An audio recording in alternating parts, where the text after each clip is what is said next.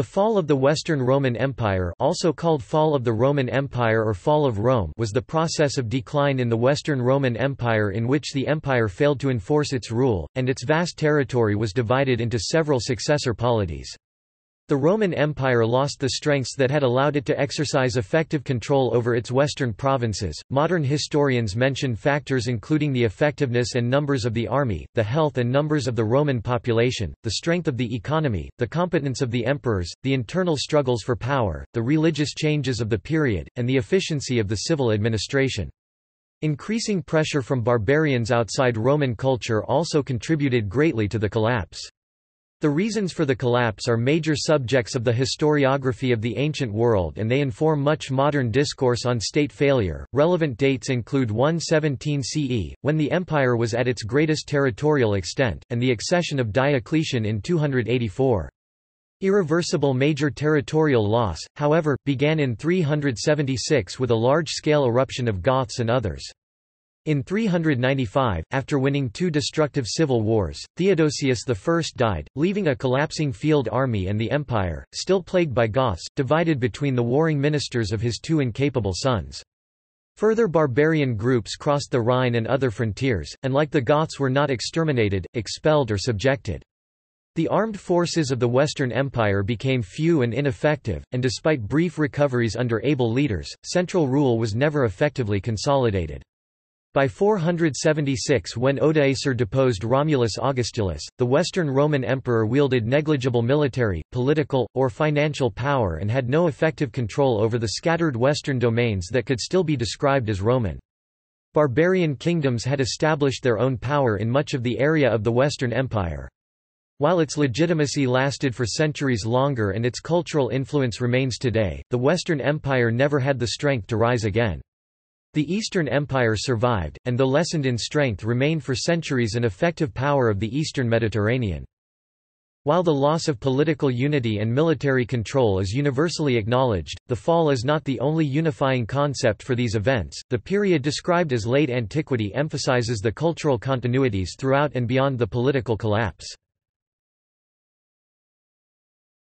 Topic: Historical approaches.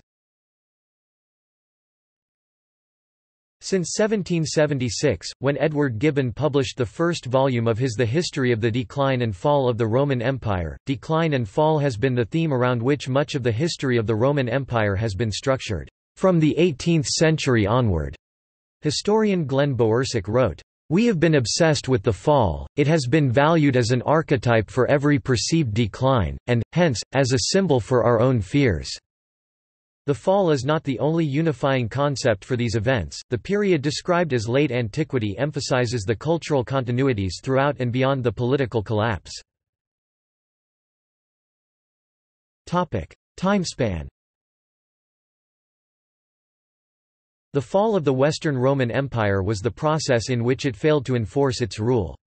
The loss of centralized political control over the West, and the lessened power of the East, are universally agreed, but the theme of decline has been taken to cover a much wider time span than the 100 years from 376.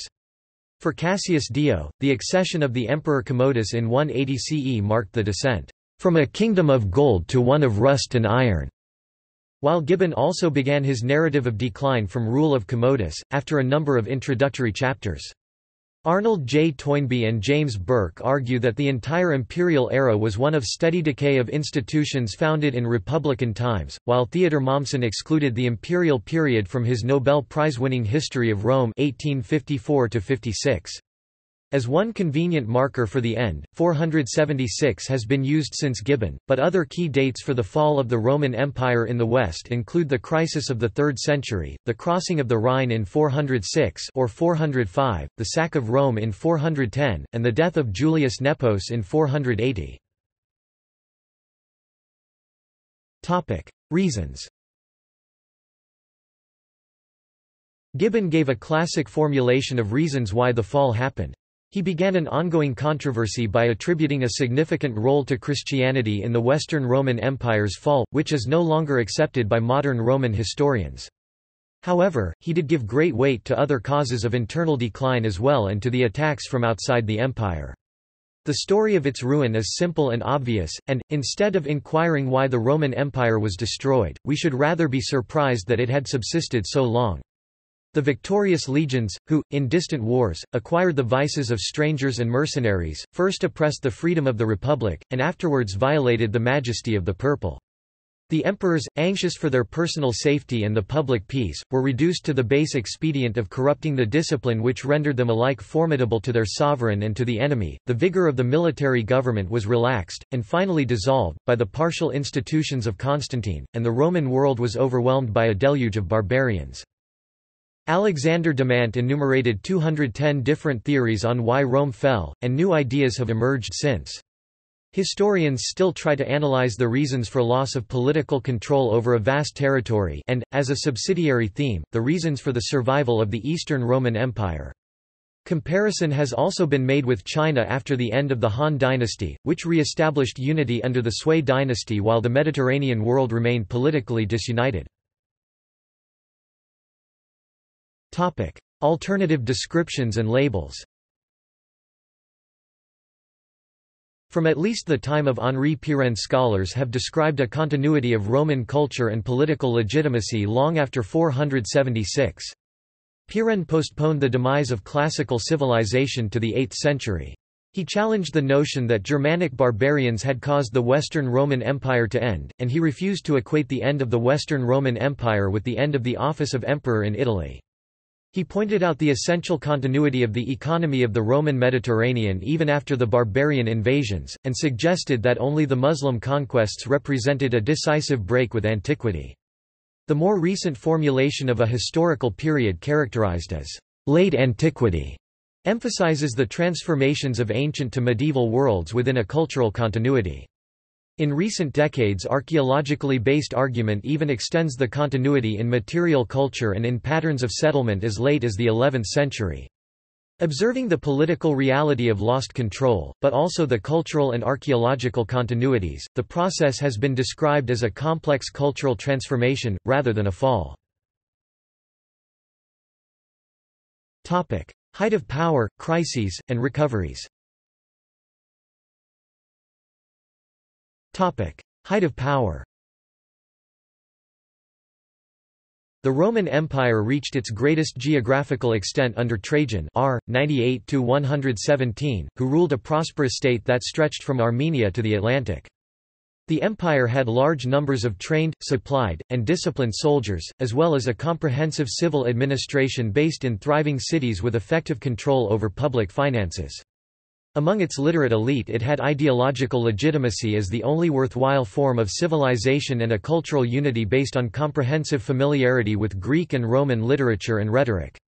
The empire's power allowed it to maintain extreme differences of wealth and status, including slavery on a large scale, and its wide-ranging trade networks permitted even modest households to use goods made by professionals far away. Its financial system allowed it to raise significant taxes which, despite endemic corruption, supported a large regular army with logistics and training.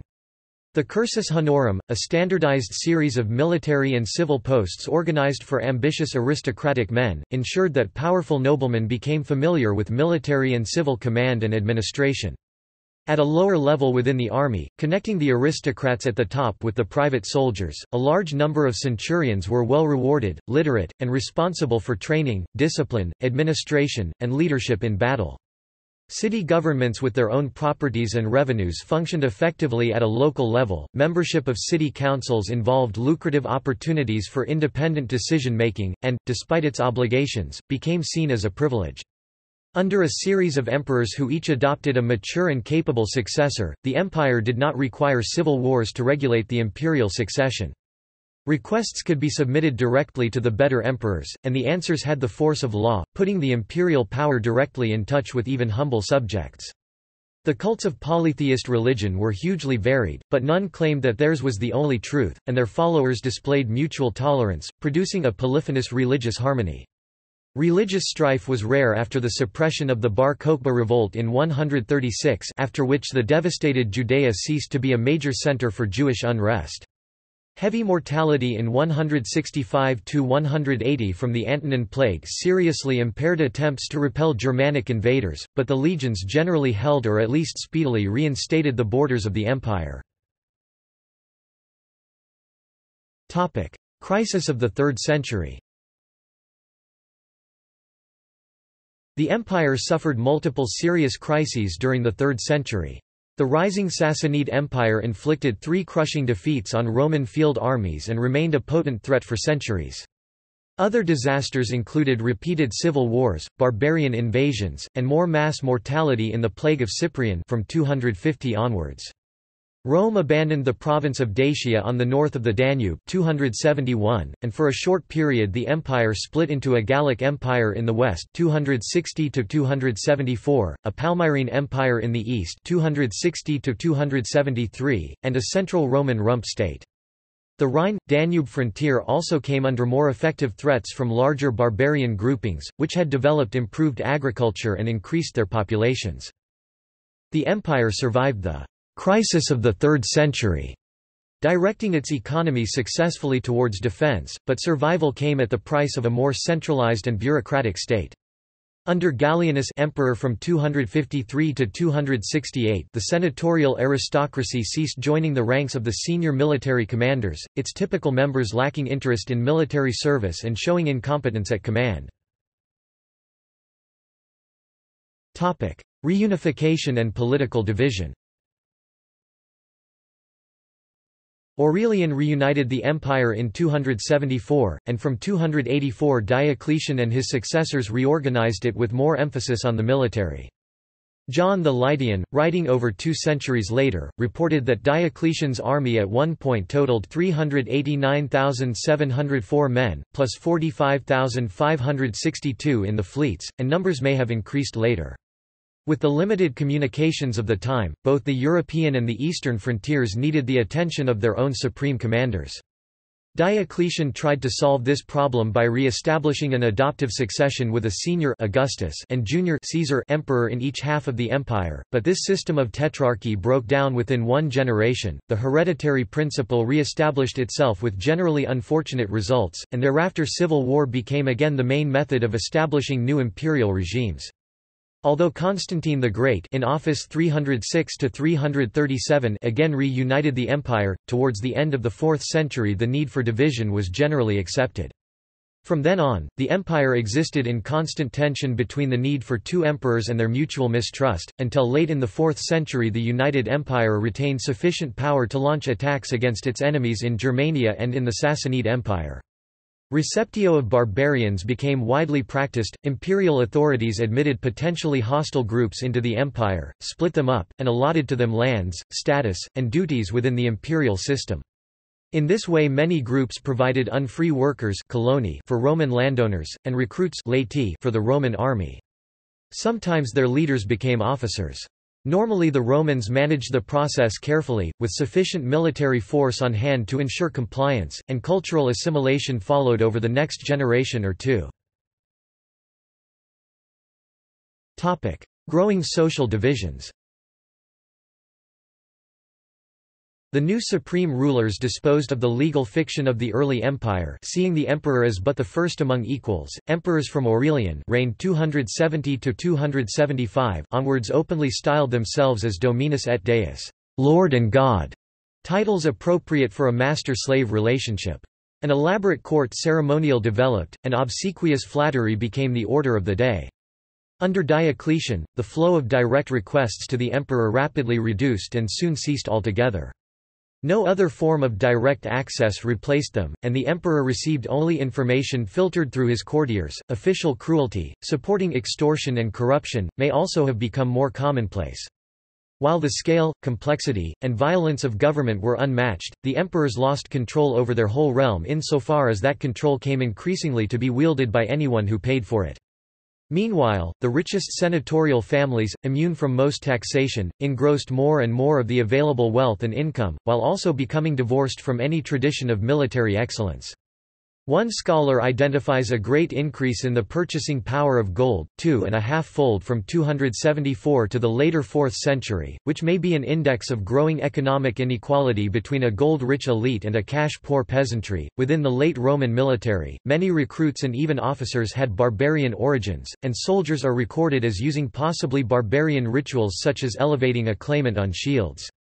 Some scholars have seen this as an indication of weakness, others disagree, seeing neither barbarian recruits nor new rituals as causing any problem with the effectiveness or loyalty of the army. 313 to 376, abuse of power, frontier warfare, and rise of Christianity. In 313 Constantine I declared official toleration of Christianity, followed over the ensuing decades by establishment of Christian orthodoxy and by official and private action against pagans and non-Orthodox Christians. His successors generally continued this process, and Christianity became the religion of any ambitious civil official. Under Constantine the cities lost their revenue from local taxes, and under Constantius II r. 337–361 their endowments of property. This worsened the existing difficulty in keeping the city councils up to strength, and the services provided by the cities were scamped or abandoned. Public building projects became fewer, more often repairs than new construction, and now provided at state expense rather than by local grandees wishing to consolidate long-term local influence. A further financial abuse was Constantius's increased habit of granting to his immediate entourage the estates of persons condemned of treason and other capital charges. This reduced future though not immediate income, and those close to the emperor gained a strong incentive to stimulate his suspicion of plots. Constantine settled Franks on the lower left bank of the Rhine. Their settlements required a line of fortifications to keep them in check, indicating that Rome had lost almost all local control. Under Constantius, bandits came to dominate areas such as Isauria well within the empire. The tribes of Germany also became more populous and more threatening. In Gaul, which did not really recover from the invasions of the 3rd century, there was widespread insecurity and economic decline in the 300s, perhaps worst in Armorica. By 350, after decades of pirate attacks, virtually all villas in Armorica were deserted, and local use of money ceased about 360. Repeated attempts to economize on military expenditure included billeting troops in cities, where they could less easily be kept under military discipline and could more easily extort from civilians. Except in the rare case of a determined and incorruptible general, these troops proved ineffective in action and dangerous to civilians. Frontier troops were often given land rather than pay, as they farmed for themselves. Their direct costs diminished, but so did their effectiveness, and there was much less economic stimulus to the frontier economy. However, except for the provinces along the lower Rhine, the agricultural economy was generally doing well. The average nutritional state of the population in the West suffered a serious decline in the late 2nd century. The population of northwestern Europe did not recover, though the Mediterranean regions did. The numbers and effectiveness of the regular soldiers may have declined during the 4th century. Payrolls were inflated so that pay could be diverted and exemptions from duty sold. Their opportunities for personal extortion were multiplied by residence in cities, and their effectiveness was reduced by concentration on extortion instead of drill. However, extortion, gross corruption, and occasional ineffectiveness were not new to the Roman army. There is no consensus whether its effectiveness significantly declined before 376. Ammianus Marcellinus, himself a professional soldier, repeats long-standing observations about the superiority of contemporary Roman armies being due to training and discipline, not to physical size or strength. Despite a possible decrease in its ability to assemble and supply large armies, Rome maintained an aggressive and potent stance against perceived threats almost to the end of the 4th century. Julian r. 360–363 launched a drive against official corruption which allowed the tax demands in Gaul to be reduced to 1/3 of their previous amount, while all government requirements were still met. In civil legislation, Julian was notable for his pro-pagan policies. All Christian sects were officially tolerated by Julian, persecution of heretics was forbidden, and non-Christian religions were encouraged. Some Christians continued to destroy temples, disrupt rituals, and break sacred images, seeking martyrdom and at times achieving it at the hands of non-Christian mobs or secular authorities. Some pagans attacked the Christians who had previously been involved with the destruction of temples. Julian won victories against Germans who had invaded Gaul. He launched an expensive campaign against the Persians, which ended in defeat and his own death. He succeeded in marching to the Sassanid capital of Ctesiphon, but lacked adequate supplies for an assault. He burned his boats and supplies to show resolve in continuing operations, but the Sassanids began a war of attrition by burning crops. Finding himself cut off in enemy territory, he began a land retreat during which he was mortally wounded. His successor Jovian, acclaimed by a demoralized army, began his brief reign 363–364 trapped in Mesopotamia without supplies. To purchase safe passage home, he had to concede areas of northern Mesopotamia and Kurdistan, including the strategically important fortress of Nisibis, which had been Roman since before the Peace of Nisibis in 299. The brothers Valens r. 364–378 and Valentinian I r. 364–375 energetically tackled the threats of barbarian attacks on all the western frontiers and tried to alleviate the burdens of taxation, which had risen continuously over the previous 40 years. Valens in the east reduced the tax demand by half in his fourth year. Both were Christians and confiscated the temple lands that Julian had restored, but were generally tolerant of other beliefs. Valentinian in the west refused to intervene in religious controversy. In the east, Valens had to deal with Christians who did not conform to his ideas of orthodoxy, and persecution formed part of his response. The wealth of the church increased dramatically, immense resources both public and private being used for ecclesiastical construction and support of the religious life.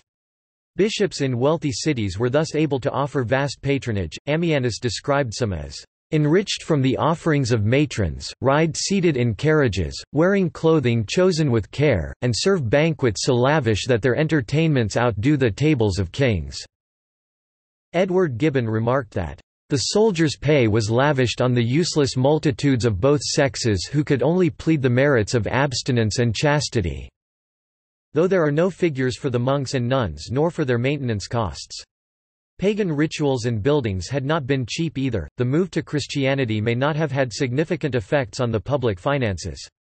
Some public disorder also followed competition for prestigious posts. Pope Damasus I was installed in 366 after an election whose casualties included 137 corpses in the Basilica of Sicininus. Valentinian died of an apoplexy while shouting at envoys of Germanic leaders. His successors in the west were children, his sons Gratian r. 375–383 and Valentinian II r. 375–392. Gratian, alien from the art of government both by temperament and by training, removed the altar of victory from the Senate house, and he rejected the pagan title of Pontifex Maximus.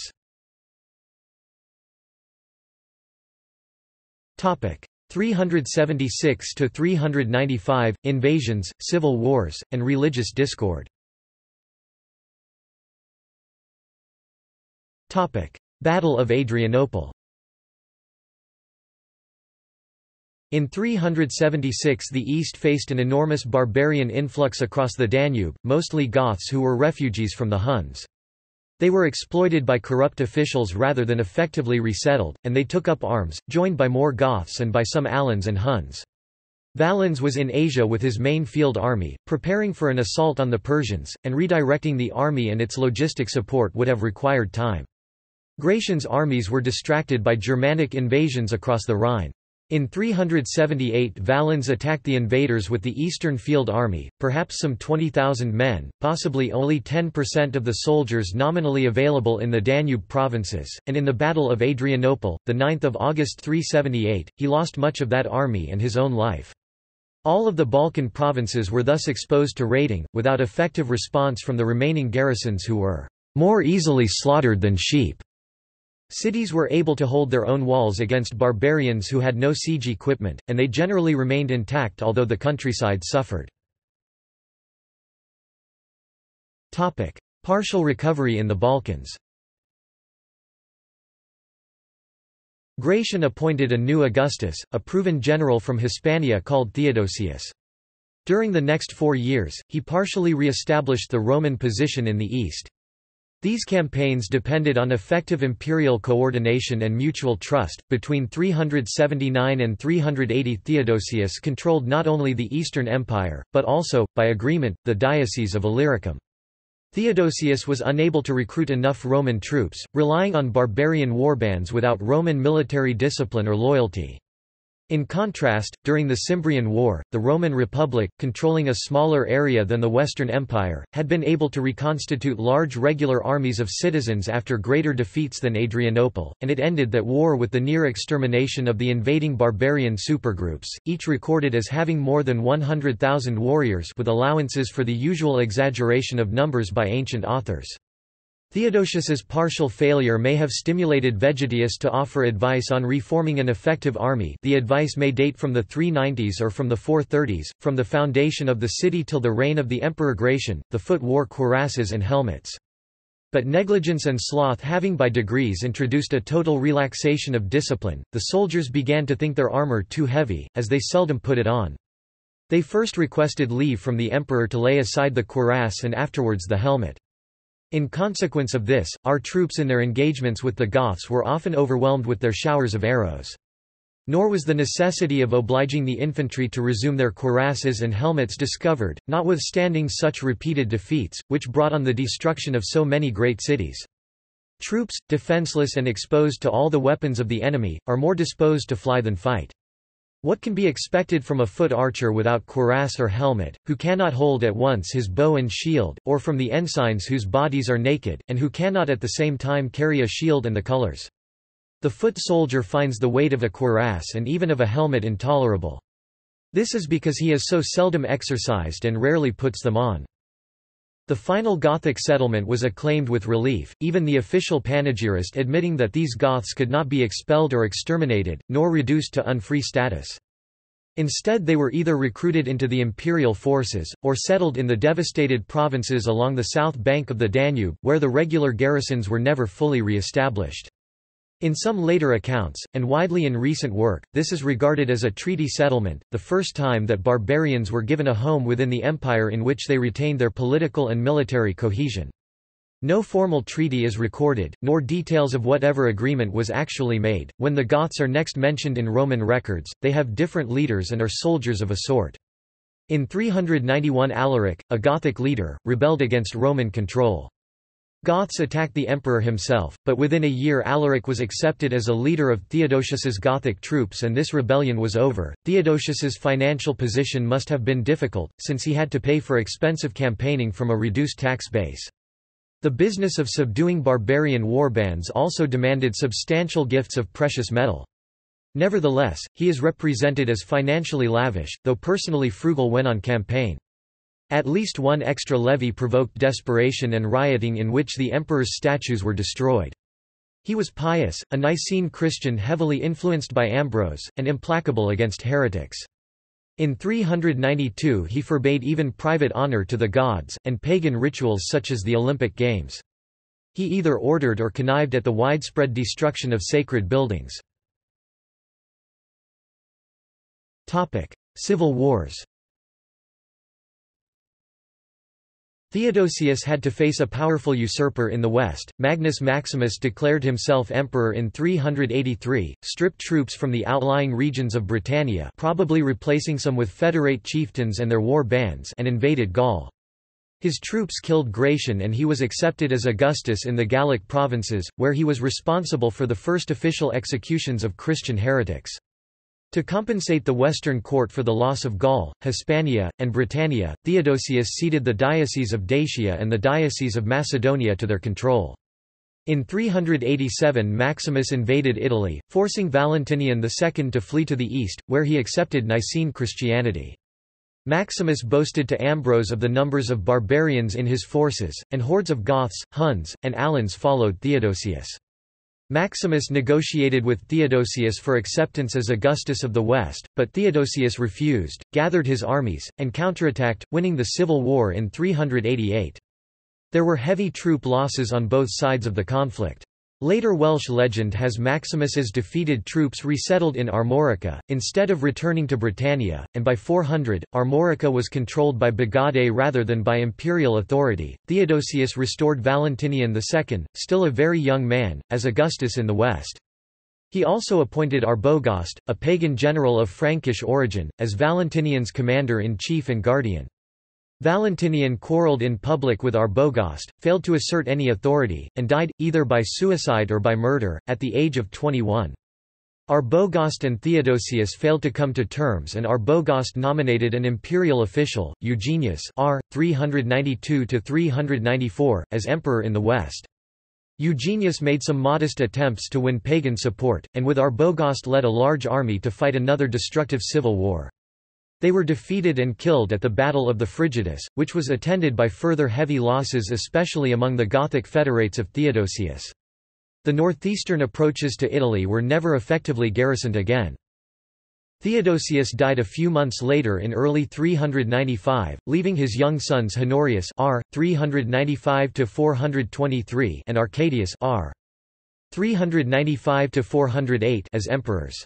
In the immediate aftermath of Theodosius's death, the Magister Militum Stilicho, married to Theodosius's niece, asserted himself in the west as the guardian of Honorius and commander of the remains of the defeated Western army. He also claimed control over Arcadius in Constantinople, but Rufinus, Magister Officiorum on the spot, had already established his own power there. Henceforward the empire was not under the control of one man, until much of the west had been permanently lost. Neither Honorius nor Arcadius ever displayed any ability either as rulers or as generals, and both lived as the puppets of their courts. Stilicho tried to reunite the eastern and western courts under his personal control, but in doing so achieved only the continued hostility of all of Arcadius's successive supreme ministers. Military, financial, and political ineffectiveness, the process of failure. The ineffectiveness of Roman military responses from Stilicho onwards has been described as shocking, with little evidence of indigenous field forces or of adequate training, discipline, pay, or supply for the barbarians who formed most of the available troops. Local defense was occasionally effective, but was often associated with withdrawal from central control and taxes. In many areas, barbarians under Roman authority attacked culturally Roman pagode corruption. In this context, the diversion of public finance from the needs of the army may have contributed greatly to the fall. The rich senatorial aristocrats in Rome itself became increasingly influential during the 5th century. They supported armed strength in theory, but did not wish to pay for it or to offer their own workers as army recruits. They did, however, pass large amounts of money to the Christian Church. At a local level, from the early 4th century, the town councils lost their property and their power, which often became concentrated in the hands of a few local despots beyond the reach of the law. The 5th century Western emperors, with brief exceptions, were individuals incapable of ruling effectively or even of controlling their own courts. Those exceptions were responsible for brief, but remarkable resurgences of Roman power. 395–406, Stilicho. Without an authoritative ruler, the Balkan provinces fell rapidly into disorder. Alaric was disappointed in his hopes for promotion to Magister Militum after the Battle of the Frigidus. He again led Gothic tribesmen in arms and established himself as an independent power, burning the countryside as far as the walls of Constantinople. Alaric's ambitions for long-term Roman office were never quite acceptable to the Roman imperial courts, and his men could never settle long enough to farm in any one area. They showed no inclination to leave the empire and face the Huns from whom they had fled in 376. Indeed, the Huns were still stirring up further migrations which often ended by attacking Rome in turn. Alaric's group was never destroyed nor expelled from the empire, nor acculturated under effective Roman domination. Stilicho's attempts to unify the empire, revolts, and invasions. Stilicho moved with his remaining mobile forces into Greece, a clear threat to Rufinus's control of the Eastern Empire. The bulk of Rufinus's forces were occupied with Hunnic incursions in Asia Minor and Syria, leaving Thrace undefended. He opted to enlist Alaric and his men, and sent them to Thessaly to stave off Stilicho's threat, which they did. No battle took place. Stilicho was forced to send some of his eastern forces home. They went to Constantinople under the command of one Gainas, a Goth with a large Gothic following. On arrival, Gainas murdered Rufinus, and was appointed Magister Militum for Thrace by Eutropius, the new supreme minister and the only eunuch consul of Rome, who controlled Arcadius, as if he were a sheep. Stilicho obtained a few more troops from the German frontier and continued to campaign ineffectively against the Eastern Empire. Again he was successfully opposed by Alaric and his men. During the next year, 397, Eutropius personally led his troops to victory over some Huns who were marauding in Asia Minor. With his position thus strengthened, he declared Stilicho a public enemy, and he established Alaric as Magister Militum per Illyricum. A poem by Synesius advises the emperor to display manliness and remove a skin-clad savage, probably Alaric, from the councils of power and his barbarians from the Roman army. We do not know if Arcadius ever became aware of the existence of this advice, but it had no recorded effect. Synesius, from a province suffering the widespread ravages of a few poor but greedy barbarians, also complained of the peacetime war, one almost worse than the barbarian war and arising from military indiscipline and the officers' greed. The Magister Militum in the Diocese of Africa declared for the East and stopped the supply of grain to Rome. Italy had not fed itself for centuries and could not do so now. In 398, Stilicho sent his last reserves, a few thousand men, to retake the Diocese of Africa, and he strengthened his position further when he married his daughter Maria to Honorius. Throughout this period Stilicho, and all other generals, were desperately short of recruits and supplies for them. In 400, Stilicho was charged to press into service any «latus, Alamanus, Sarmatian, vagrant, son of a veteran», or any other person liable to serve. He had reached the bottom of his recruitment pool.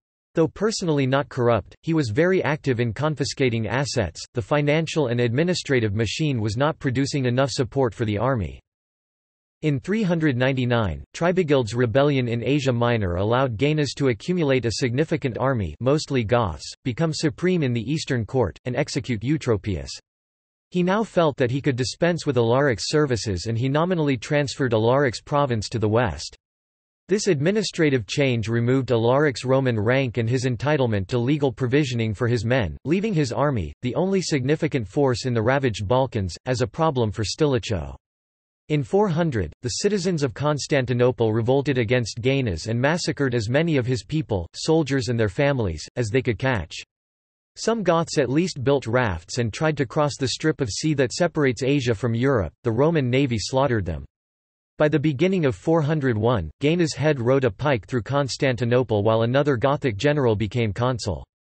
Meanwhile, groups of Huns started a series of attacks across the Danube, and the Isaurians marauded far and wide in Anatolia. In 401, Stilicho travelled over the Alps to Raetia, to scrape up further troops. He left the Rhine defended only by the dread of Roman retaliation, rather than by adequate forces able to take the field. Early in spring, Alaric, probably desperate, invaded Italy, and he drove Honorius westward from Mediolanum, besieging him in Osta Pompeia in Liguria. Stilicho returned as soon as the passes had cleared, meeting Alaric in two battles near Pollentia and Verona without decisive results. The Goths, weakened, were allowed to retreat back to Illyricum, where the Western court again gave Alaric office, though only as comes and only over Dalmatia and Pannonia Secunda rather than the whole of Illyricum.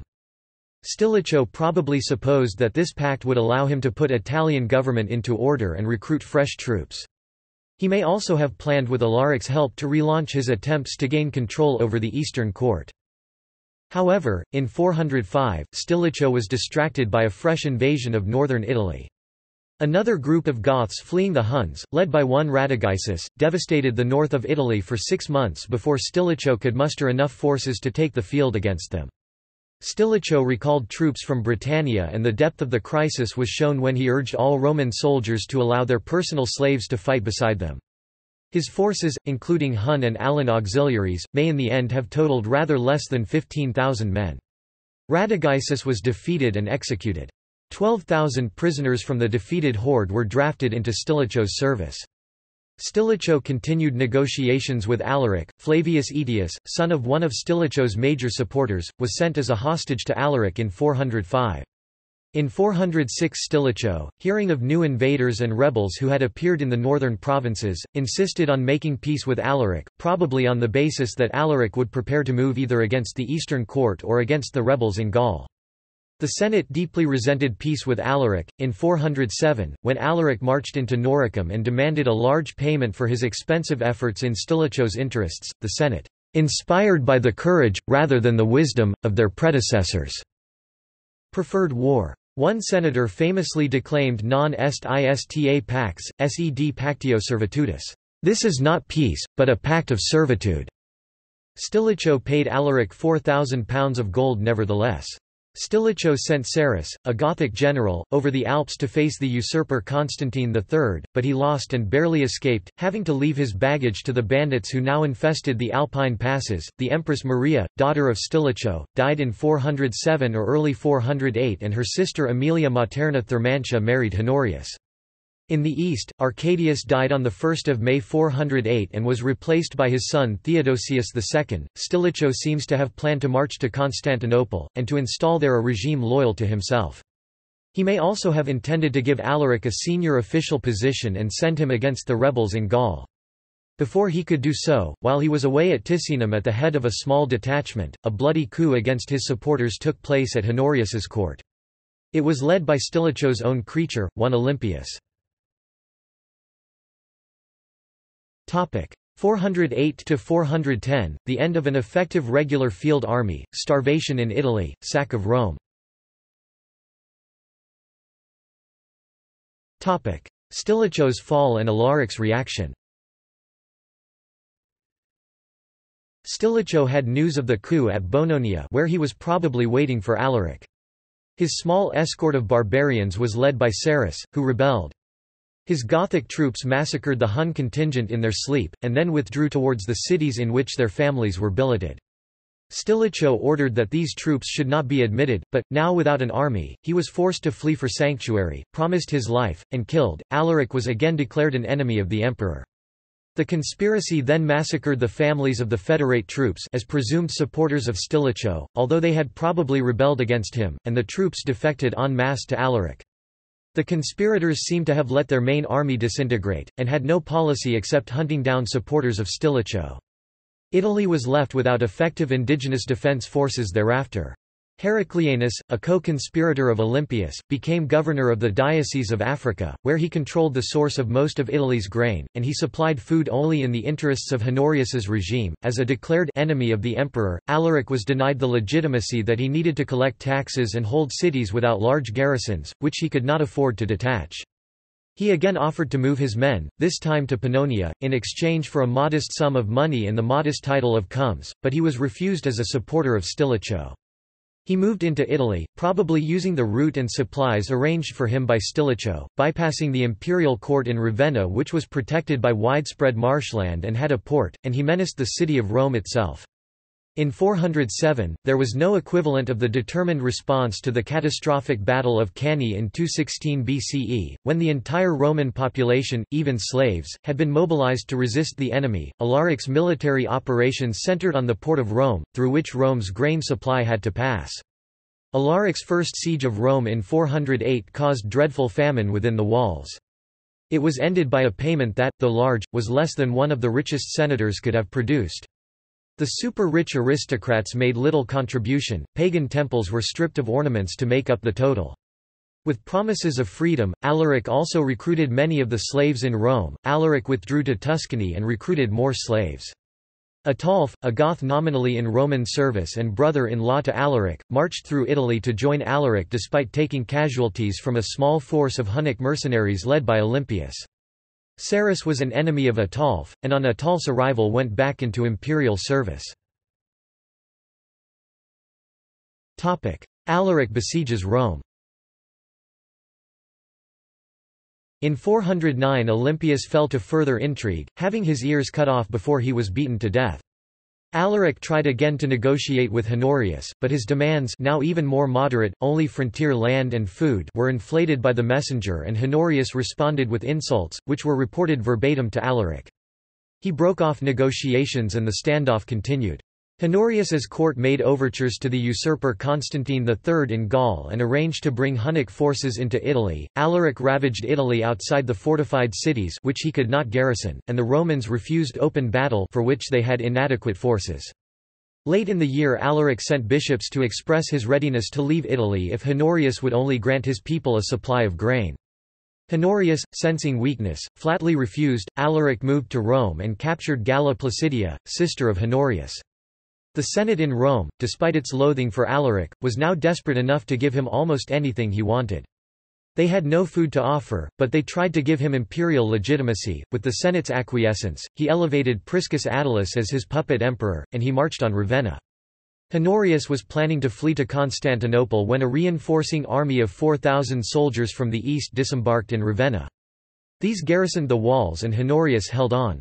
He had Constantine's principal court supporter executed, and Constantine abandoned plans to march to Honorius's defense. Attalus failed to establish his control over the diocese of Africa, and no grain arrived in Rome, where the famine became even more frightful. Jerome reports cannibalism within the walls. Attalus brought Alaric no real advantage, failing also to come to any useful agreement with Honorius, who was offered mutilation, humiliation, and exile. Indeed, Attalus's claim was a marker of threat to Honorius, and Alaric dethroned him after a few months. In 410, Alaric took Rome by starvation, sacked it for 3 days. There was relatively little destruction, and in some Christian holy places Alaric's men even refrained from wanton wrecking and rape, and invited its remaining barbarian slaves to join him, which many did. The city of Rome was the seat of the richest senatorial noble families and the center of their cultural patronage. To pagans it was the sacred origin of the empire, and to Christians the seat of the heir of Saint Peter, Pope Innocent I, the most authoritative bishop of the West. Rome had not fallen to an enemy since the Battle of the Allia over 8 centuries before. Refugees spread the news and their stories throughout the empire, and the meaning of the fall was debated with religious fervor. Both Christians and pagans wrote embittered tracts, blaming paganism or Christianity respectively for the loss of Rome's supernatural protection, and blaming Stilicho's earthly failures in either case. Some Christian responses anticipated the imminence of Judgment Day. Augustine in his book, City of God, ultimately rejected the pagan and Christian idea that religion should have worldly benefits. He developed the doctrine that the city of God in heaven, undamaged by mundane disasters, was the true objective of Christians. More practically, Honorius was briefly persuaded to set aside the laws forbidding pagans to be military officers, so that one Generitus could re-establish Roman control in Dalmatia. Generitus did this with unusual effectiveness. His techniques were remarkable for this period, in that they included training his troops, disciplining them, and giving them appropriate supplies even if he had to use his own money. The penal laws were reinstated no later than 25 August 410, and the overall trend of repression of paganism continued. Procopius mentions a story in which Honorius, on hearing the news that Rome had perished, was shocked, thinking the news was in reference to his favorite chicken he had named Roma. On hearing that Rome itself had fallen, he breathed a sigh of relief.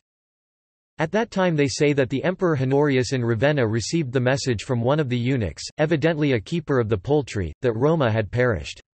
And he cried out and said, "And yet it has just eaten from my hands."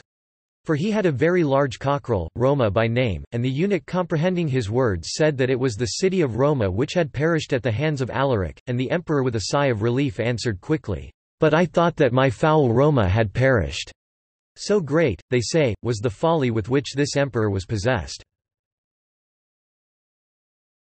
The Goths move out of Italy. Alaric then moved south, intending to sail to Africa, but his ships were wrecked in a storm and he shortly died of fever. His successor Ataulf, still regarded as an usurper and given only occasional and short-term grants of supplies, moved north into the turmoil of Gaul, where there was some prospect of food. His supergroup of barbarians are called the Visigoths in modern works. They may now have been developing their own sense of identity. 405 to 418 in the Gallic provinces, barbarians and usurpers, loss of Britannia, partial loss of Hispania and Gaul. The crossing of the Rhine in 405–6 brought unmanageable numbers of German and Alan barbarians, perhaps some 30,000 warriors, 100,000 people, into Gaul. They may have been trying to get away from the Huns, who about this time advanced to occupy the Great Hungarian Plain.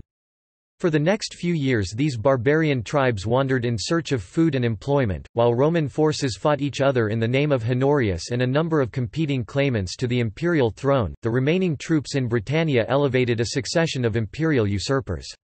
The last, Constantine III, raised an army from the remaining troops in Britannia, invaded Gaul and defeated forces loyal to Honorius led by Sarus. Constantine's power reached its peak in 409 when he controlled Gaul and beyond. He was joint consul with Honorius, and his magister militum Gerontius defeated the last Roman force to try to hold the borders of Hispania. It was led by relatives of Honorius. Constantine executed them. Gerontius went to Hispania, where he may have settled the Sueves and the Asding Vandals. Gerontius then fell out with his master and elevated one Maximus as his own puppet emperor. He defeated Constantine and was besieging him in Arelate when Honorius's general Constantius arrived from Italy with an army, possibly, mainly of Hun mercenaries. Gerontius's troops deserted him and he committed suicide. Constantius continued the siege, defeating a relieving army. Constantine surrendered in 411 with a promise that his life would be spared, and was executed. In 410, the Roman civitates of Britannia rebelled against Constantine and evicted his officials. They asked for help from Honorius, who replied that they should look to their own defence. While the British may have regarded themselves as Roman for several generations, and British armies may at times have fought in Gaul, no central Roman government is known to have appointed officials in Britannia thereafter. In 411, Jovinus rebelled and took over Constantine's remaining troops on the Rhine. He relied on the support of Burgundians and Alans to whom he offered supplies and land. In 413 Jovinus also recruited Sarus. Ataulf destroyed their regime in the name of Honorius, and both Jovinus and Sarus were executed. The Burgundians were settled on the left bank of the Rhine. Ataulf then operated in the south of Gaul, sometimes with short-term supplies from the Romans. All usurpers had been defeated, but large barbarian groups remained unsubdued in both Gaul and Hispania.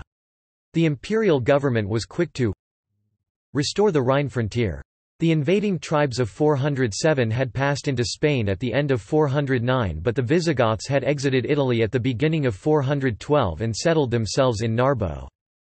Heraclianus was still in command in the Diocese of Africa, the last of the clique that overthrew Stilicho to retain power.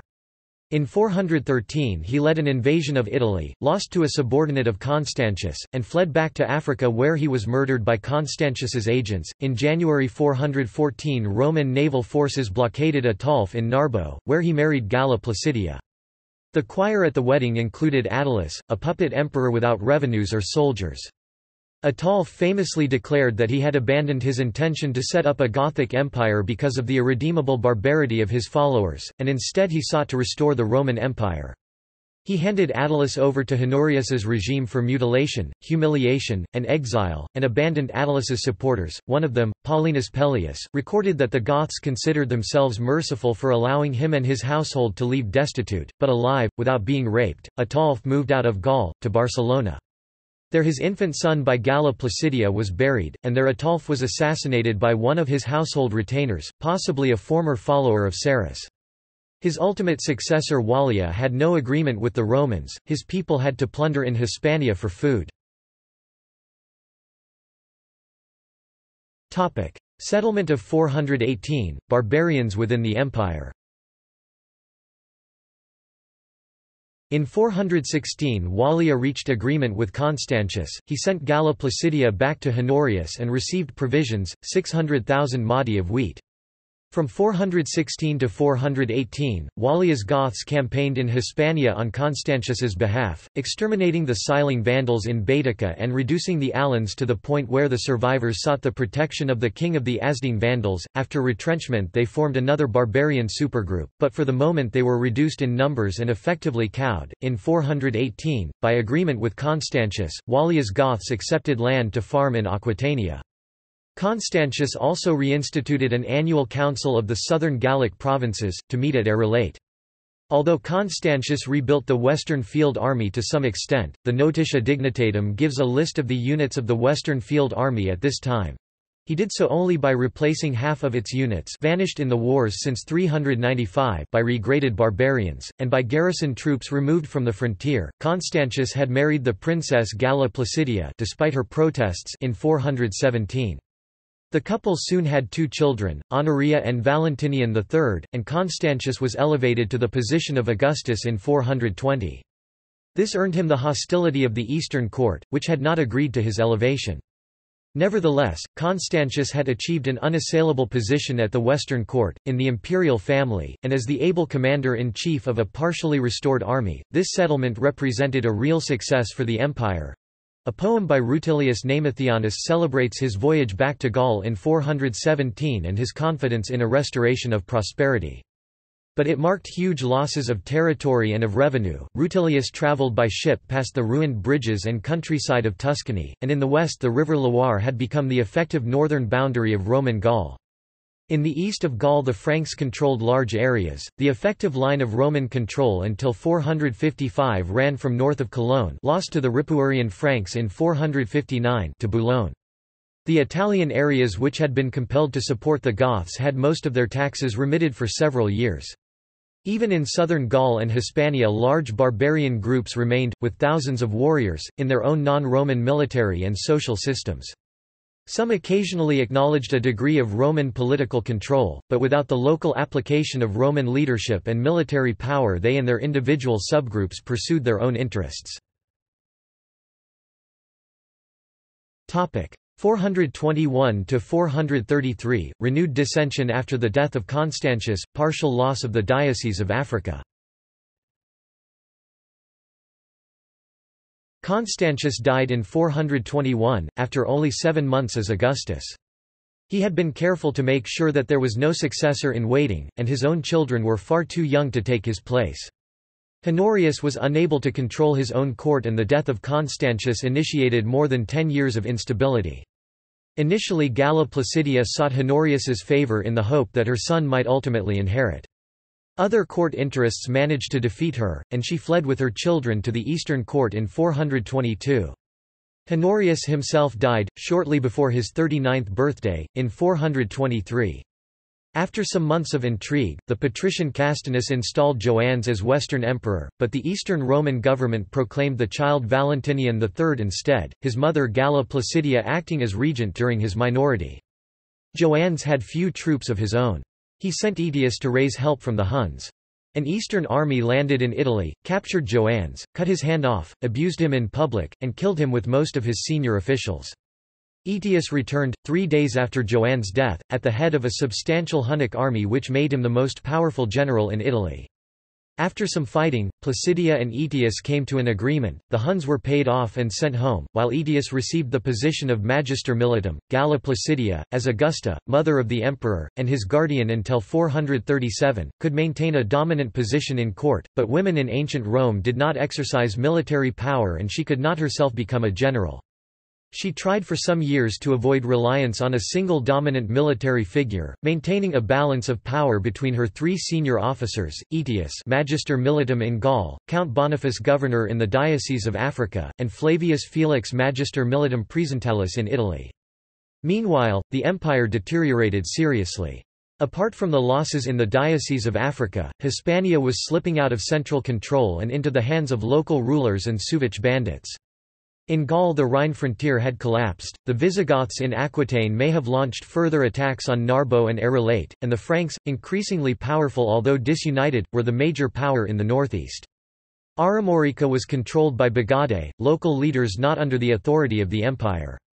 Aetius at least campaigned vigorously and mostly victoriously, defeating aggressive Visigoths, Franks, fresh Germanic invaders, Bagaudae in Armorica, and a rebellion in Noricum. Not for the first time in Rome's history, a triumvirate of mutually distrustful rulers proved unstable. In 427 Felix tried to recall Boniface from Africa, he refused, and overcame Felix's invading force. Boniface probably recruited some Vandal troops among others. In 428 the Vandals and Alans were united under the able, ferocious, and long-lived King Genseric. He moved his entire people to Tarifa near Gibraltar, divided them into 80 groups nominally of 1,000 people, perhaps 20,000 warriors in total, and crossed from Hispania to Mauritania without opposition. The Straits of Gibraltar were not an important thoroughfare at the time, and there were no significant fortifications nor military presence at this end of the Mediterranean. They spent a year moving slowly to Numidia, defeating Boniface. He returned to Italy where Aetius had recently had Felix executed. Boniface was promoted to Magister Militum and earned the enmity of Aetius, who may have been absent in Gaul at the time. In 432 the two met at the Battle of Ravenna, which left Aetius's forces defeated and Boniface mortally wounded. Aetius temporarily retired to his estates, but after an attempt to murder him he raised another Hunnic army, probably by conceding parts of Pannonia to them, and in 433 he returned to Italy, overcoming all rivals. He never threatened to become an Augustus himself and thus maintained the support of the Eastern court, where Valentinian's cousin Theodosius II reigned until 450. 433–454, ascendancy of Aetius, loss of Carthage. Aetius campaigned vigorously, somewhat stabilizing the situation in Gaul and in Hispania. He relied heavily on his forces of Huns. With a ferocity celebrated centuries later in the Nibelungenlied, the Huns slaughtered many Burgundians on the Middle Rhine, re-establishing the survivors as Roman allies, the first kingdom of the Burgundians. This may have returned some sort of Roman authority to Trier. Eastern troops reinforced Carthage, temporarily halting the Vandals, who in 435 agreed to limit themselves to Numidia and leave the most fertile parts of North Africa in peace.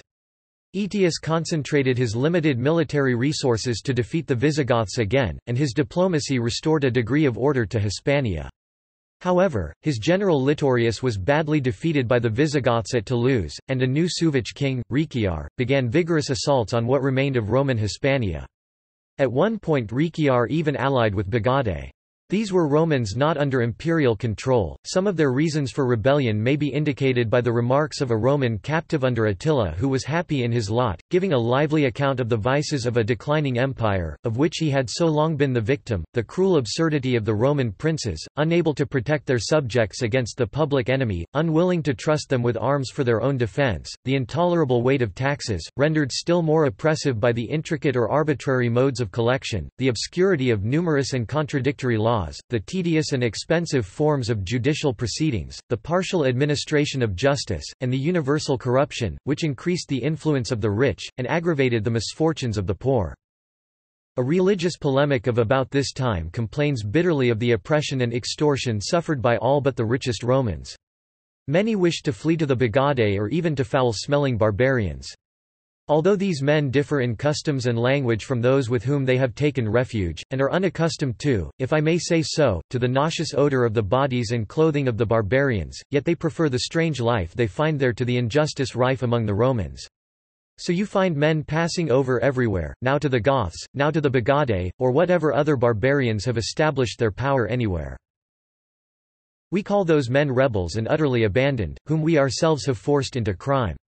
For by what other causes were they made Bagaudae save by our unjust acts, the wicked decisions of the magistrates, the proscription and extortion of those who have turned the public exactions to the increase of their private fortunes and made the tax indictions their opportunity for plunder? From Britannia comes an indication of the prosperity which freedom from taxes could bring. No sooner were the ravages of the enemy checked, than the island was deluged with a most extraordinary plenty of all things, greater than was before known, and with it grew up every kind of luxury and licentiousness. Nevertheless, effective imperial protection from barbarian ravages was eagerly sought. About this time authorities in Britannia asked Aetius for help. To Aetius, now consul for the third time, the groans of the Britons. And again a little further, thus. The barbarians drive us to the sea throws us back on the barbarians, thus two modes of death await us, we are either slain or drowned." The Romans, however, could not assist them. The Visigoths passed another waymark on their journey to full independence. They made their own foreign policy, sending princesses to make rather unsuccessful marriage alliances with Riciar of the Sueves and with Huneric, son of the Vandal king Genseric. In 439 the Vandals moved eastward, temporarily abandoning Numidia, and captured Carthage, where they established an independent state with a powerful navy.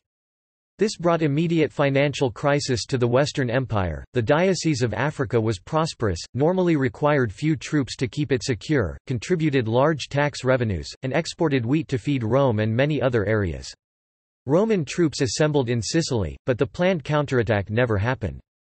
Huns attacked the Eastern Empire, and the troops, which had been sent against Genseric, were hastily recalled from Sicily. The garrisons, on the side of Persia, were exhausted, and a military force was collected in Europe, formidable by their arms and numbers, if the generals had understood the science of command, and the soldiers the duty of obedience. The armies of the Eastern Empire were vanquished in 3 successive engagements. From the Hellespont to Thermopylae, and the suburbs of Constantinople, Attila ravaged, without resistance, and without mercy, the provinces of Thrace and Macedonia. Attila's invasions of the east were stopped by the walls of Constantinople, and at this heavily fortified eastern end of the Mediterranean there were no significant barbarian invasions across the sea into the rich southerly areas of Anatolia, the Levant, and Egypt. Despite internal and external threats, and more religious discord than the West, these provinces remained prosperous contributors to tax revenue. Despite the ravages of Attila's armies and the extortions of his peace treaties, tax revenue generally continued to be adequate for the essential state functions of the Eastern Empire. Genseric settled his Vandals as landowners and in 442 was able to negotiate very favorable peace terms with the Western court. He kept his latest gains, and his eldest son Huneric was honored by betrothal to Princess Eudocia, who carried the legitimacy of the Theodosian dynasty.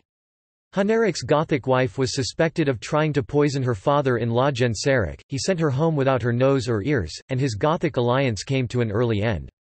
The Romans regained Numidia, and Rome again received a grain supply from Africa. The losses of income from the Diocese of Africa were equivalent to the costs of nearly 40,000 infantry or over 20,000 cavalry. The imperial regime had to increase taxes. Despite admitting that the peasantry could pay no more, and that a sufficient army could not be raised, the imperial regime protected the interests of landowners displaced from Africa and allowed wealthy individuals to avoid taxes. 444–453, attacks by the Empire of Attila the Hun.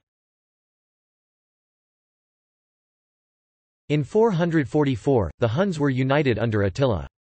His subjects included Huns, outnumbered several times over by other groups, predominantly Germanic. His power rested partly on his continued ability to reward his favored followers with precious metals, and he continued to attack the Eastern Empire until 450, by when he had extracted vast sums of money and many other concessions. Attila may not have needed any excuse to turn west, but he received one in the form of a plea for help from Honoria, the emperor's sister, who was being forced into a marriage which she resented. Attila claimed Honoria as his wife and half of the Western Empire's territory as his dowry. Faced with refusal, he invaded Gaul in 451 with a huge army. In the bloody Battle of the Catalaunian Plains, the invasion was stopped by the combined forces of the barbarians within the Western Empire, coordinated by Aetius and supported by what troops he could muster. The next year, Attila invaded Italy and proceeded to march upon Rome, but an outbreak of disease in his army, lack of supplies, reports that Eastern Roman troops were attacking his non-combatant population in Pannonia, and, possibly, Pope Leo's plea for peace induced him to halt this campaign. Attila unexpectedly died a year later 453, and his empire crumbled as his followers fought for power. The life of Severinus of Noricum gives glimpses of the general insecurity, and ultimate retreat of the Romans on the upper Danube, in the aftermath of Attila's death. The Romans were without adequate forces, the barbarians inflicted haphazard extortion, murder, kidnap, and plunder on the Romans and on each other. So long as the Roman dominion lasted, soldiers were maintained in many towns at the public expense to guard the boundary wall. When this custom ceased, the squadrons of soldiers and the boundary wall were blotted out together. The troop at Batavis, however, held out. Some soldiers of this troop had gone to Italy to fetch the final pay to their comrades, and no one knew that the barbarians had slain them on the way. In 454 Aetius was personally stabbed to death by Valentinian, who was himself murdered by the dead general's supporters a year later. Valentinian thought he had slain his master, he found that he had slain his protector, and he fell a helpless victim to the first conspiracy which was hatched against his throne. A rich senatorial aristocrat, Petronius Maximus, who had encouraged both murders, then seized the throne. He broke the engagement between Huneric, prince of the Vandals, and Princess Eudocia, and had time to send Avitus to ask for the help of the Visigoths in Gaul before the Vandals sailed to Italy.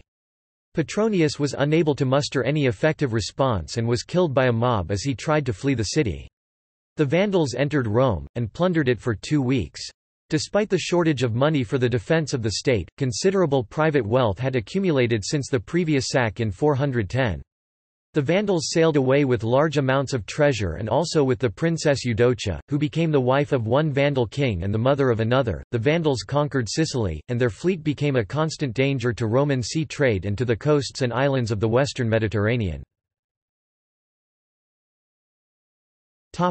455 to 456, failure of Avitus, further losses in Gaul, rise of Ricimer. Avitus, at the Visigothic court in Bertigala, declared himself emperor. He moved on Rome with Visigothic support, which gained his acceptance by Majorian and Ricimer, commanders of the remaining army of Italy. This was the first time that a barbarian kingdom had played a key role in the imperial succession. Avitus's son-in-law Sidonius wrote propaganda to present the Visigothic king Theodoric II as a reasonable man with whom a Roman regime could do business. Theodoric's payoff included precious metal from stripping the remaining public ornaments of Italy, and an unsupervised campaign in Hispania. There he not only defeated the Sueves, executing his brother-in-law Riciar, but he also plundered Roman cities. The Burgundians expanded their kingdom in the Rhône valley, and the Vandals took the remains of the Diocese of Africa. In 456 the Visigothic army was too heavily engaged in Hispania to be an effective threat to Italy, and Ricimer had just destroyed a pirate fleet of 60 Vandal ships. Majorian and Ricimer marched against Avitus and defeated him near Placentia. He was forced to become bishop of Placentia, and died, possibly murdered, a few weeks later. 457 to 467, resurgence under Majorian, attempt to recover Africa, control by Ricimer. Majorian and Ricimer were now in control of Italy. Ricimer was the son of a Suevic king and his mother was the daughter of a Gothic one, so he could not aspire to an imperial throne.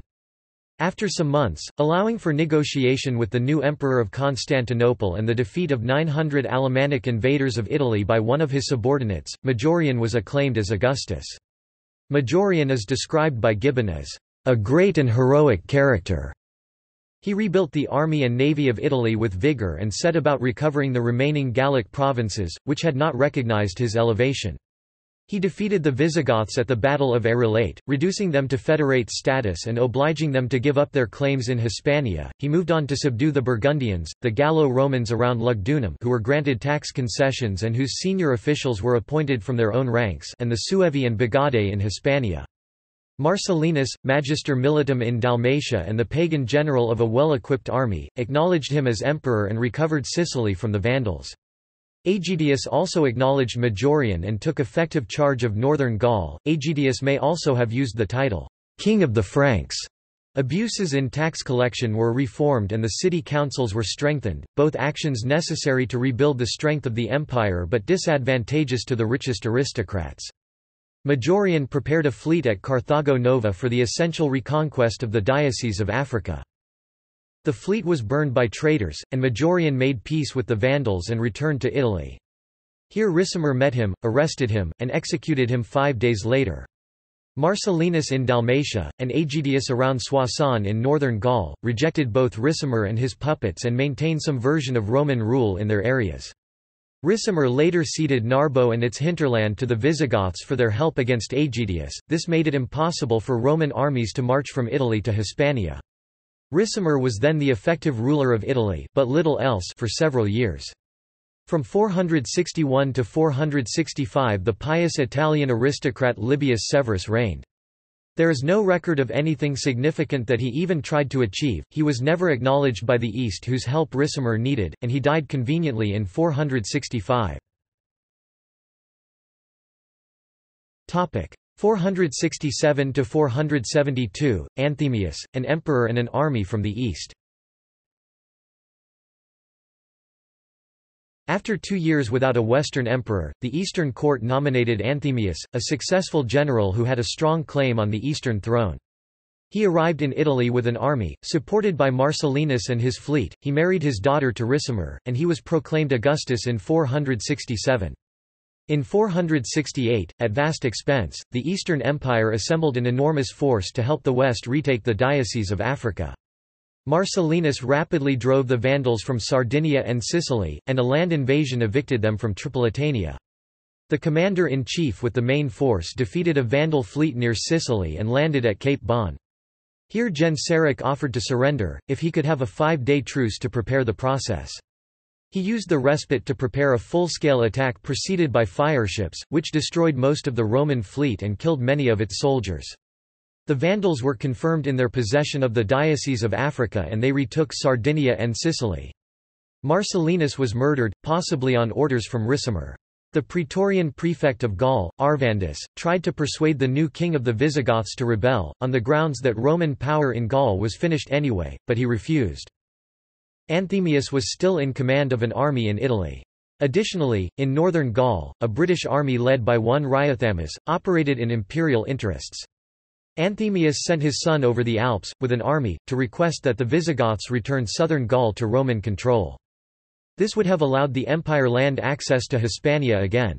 The Visigoths refused, defeated the forces of both Riothamus and Anthemius, and with the Burgundians took over almost all of the remaining imperial territory in southern Gaul. Ricimer then quarrelled with Anthemius, and besieged him in Rome, which surrendered in July 472 after more months of starvation. Anthemius was captured and executed on Ricimer's orders by the Burgundian prince Gundobad. In August Ricimer died of a pulmonary hemorrhage. Olybrius, his new emperor, named Gundobad as his patrician, then died himself shortly thereafter.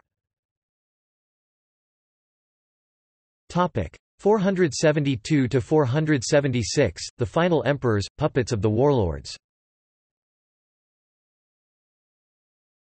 After the death of Olybrius there was a further interregnum until March 473, when Gundobad proclaimed Glycerus emperor.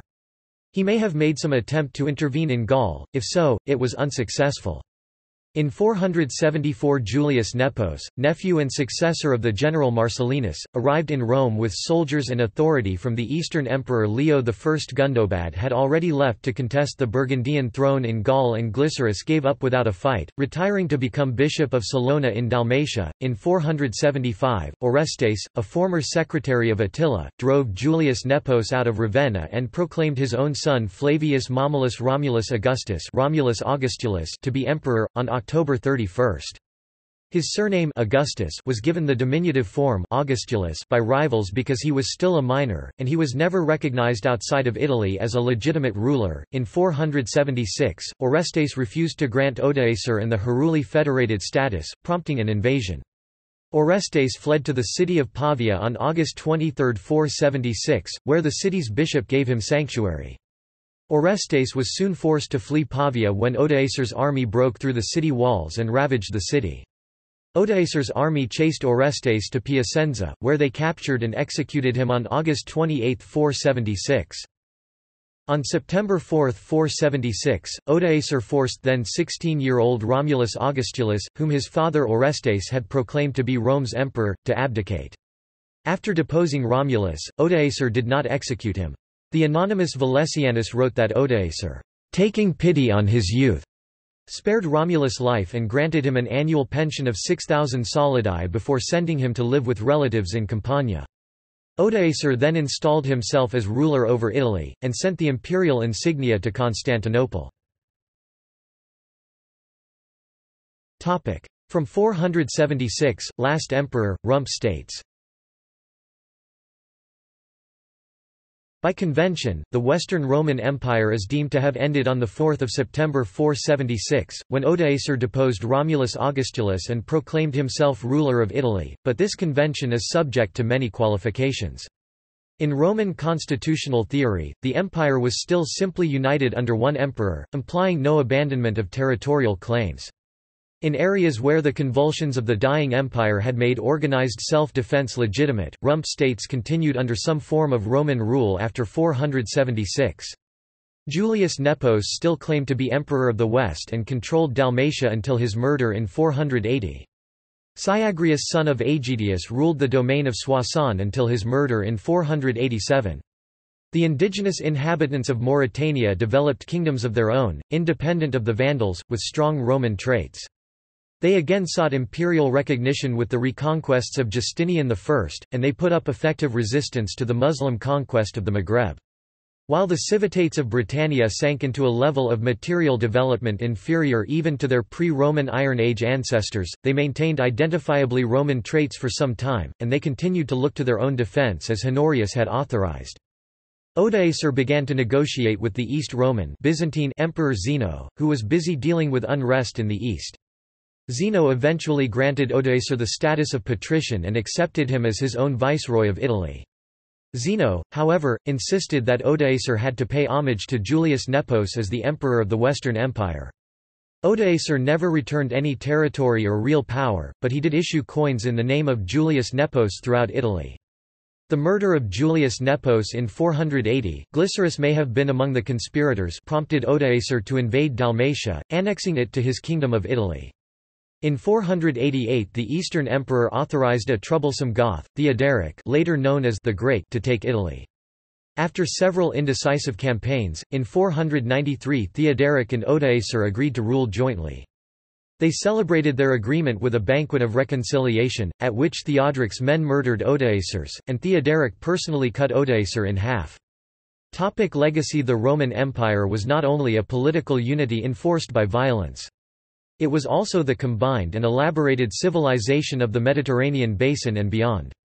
It included manufacture, trade, and architecture, widespread secular literacy, written law, and an international language of science and literature.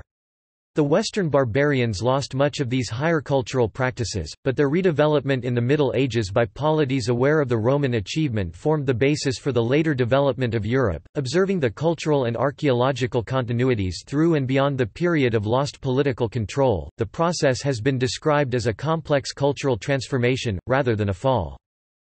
See also Comparative studies of the Roman and Han Empires, Decline of the Byzantine Empire, Fall of the Eastern Roman Empire, Historiography of the fall of the Roman Empire, Last of the Romans, Late Roman Army. Notes. References. Alfoldi, Geza. Urban Life, Inscriptions, and Mentality in Late Antique Rome. In Urban Centers and Rural Contexts in Late Antiquity, Thomas S. Burns and John W. Eddy, eds. Michigan State University Press 2001. ISBN 0-87013-585-6. Ammianus.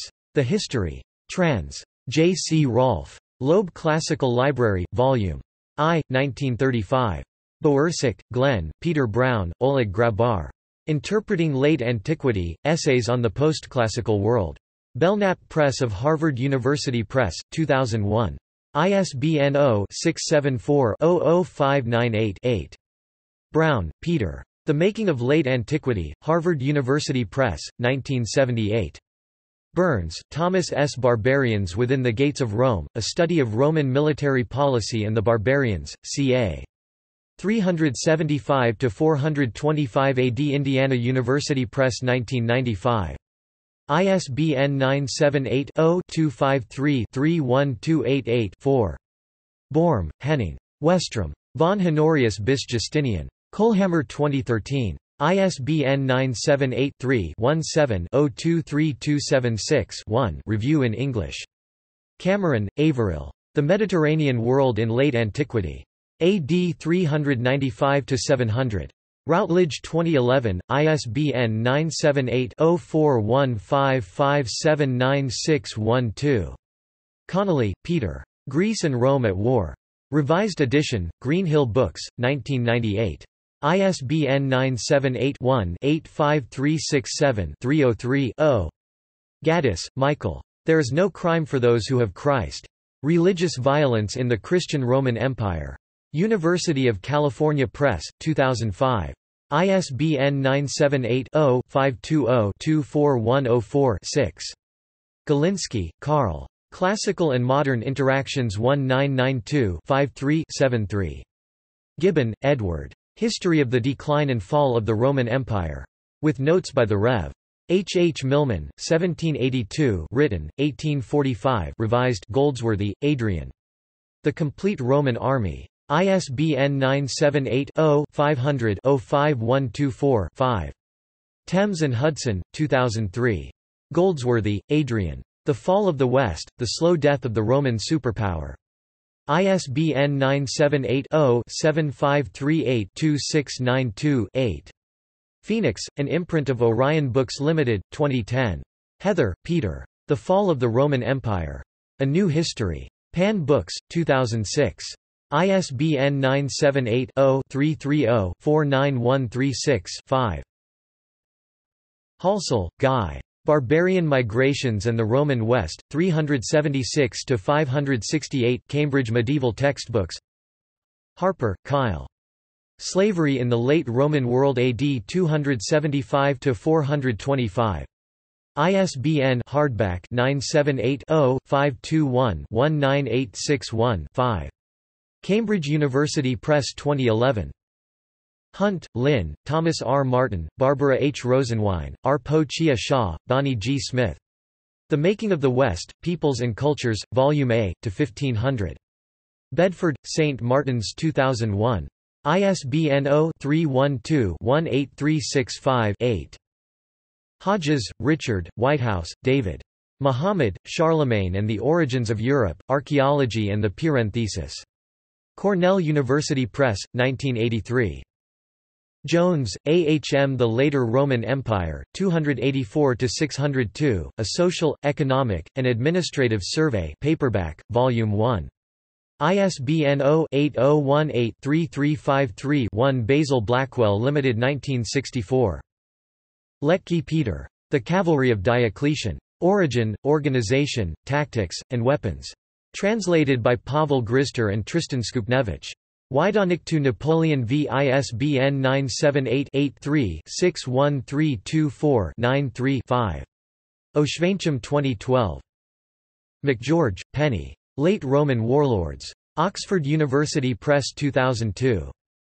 McMullen, Ramsey. Corruption and the Decline of Rome. Yale University Press, 1988. ISBN 0-300-04799-1. Martindale, J. R. The Prosopography of the Later Roman Empire Volume 2, AD 395–527. Cambridge University Press 1980. Matthews, John. The Roman Empire of Ammianus. Michigan Classical Press, 2007. ISBN 978-0-9799713-2-7. Matthews, John. Western Aristocracies and Imperial Court AD 364–425. Oxford University Press 1975. ISBN 0-19-814817-8. Momigliano, Arnaldo, 1973. La caduta senza rumor di un impero nel 476 d.C. The Noiseless Fall of an Empire in 476 AD. Rivista Storica Italiana, 85 1973, 5–21. Nicaise, M. J. Twilight of Empire. The Roman Army from the Reign of Diocletian to the Battle of Adrianople. J. C. Gieben, 1998. ISBN 90-5063-448-6. Ransborg, Claves. The First Millennium AD in Europe and the Mediterranean, an Archaeological Essay. Cambridge University Press 1991. ISBN 0-521-38401-X. Rathbone, Dominic. Earnings and Costs. Part 4, Chapter 15 inches. Pages 299–326. In Quantifying the Roman Economy. Methods and Problems. Alan Bowman and Andrew Wilson eds. Oxford University Press 2009, paperback edition 2013, ISBN 978-0-19-967929-4.